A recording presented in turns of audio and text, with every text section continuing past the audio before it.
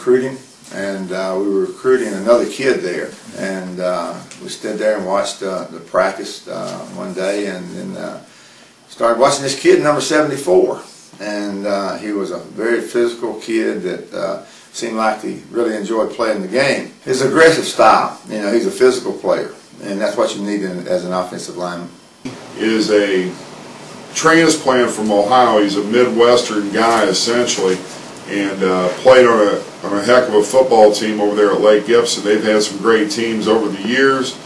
He has played tackle for the most part in high school, but also plays guard, and that's a good asset to have the ability to play more than one position on the offensive line. For the most part, he feels most comfortable in a right-handed stance, so most likely be a right guard or a right tackle.